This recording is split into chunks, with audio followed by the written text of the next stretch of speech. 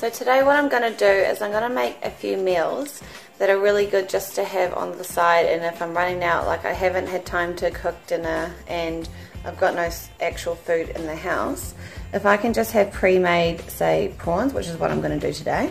Here are the prawns.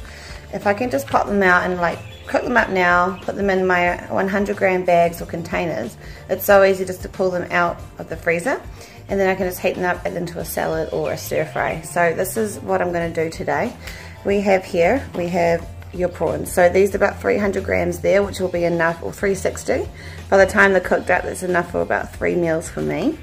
I'm then going to add some soy sauce with it, some lemon juice, and some fish sauce.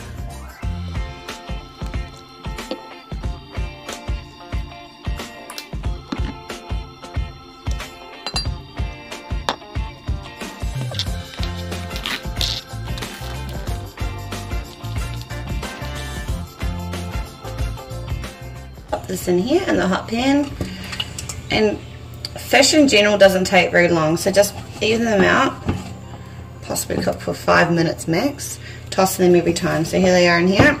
I'll show you the finished product very soon. Won't take long at all. Alright, so here I've got our cooked prawns. They're a little bit darker, and as you can see, the soy sauce will colour them like that, but they go a little bit, I would call them pink. If you call that a tanned pink, I'll call that a tanned pink. So I've got 1, 2, 3 containers, and I've got a measuring device here. So this is my scales, and I'm honestly, zero that off, and you're going to pop 100 grams in each container. Now these containers here, I've decided to use containers because I don't like using plastic bags so much. Be environmentally friendly. So you can use plastic bags, snap-lock bags shall I say.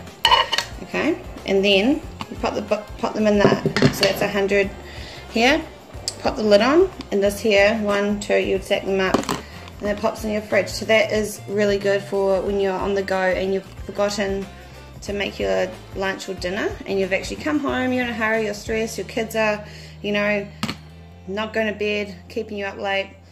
You can pull this out, chop up a quick salad, get out some mixed veggies from the freezer, and that's a really good way to make sure you're still eating on track.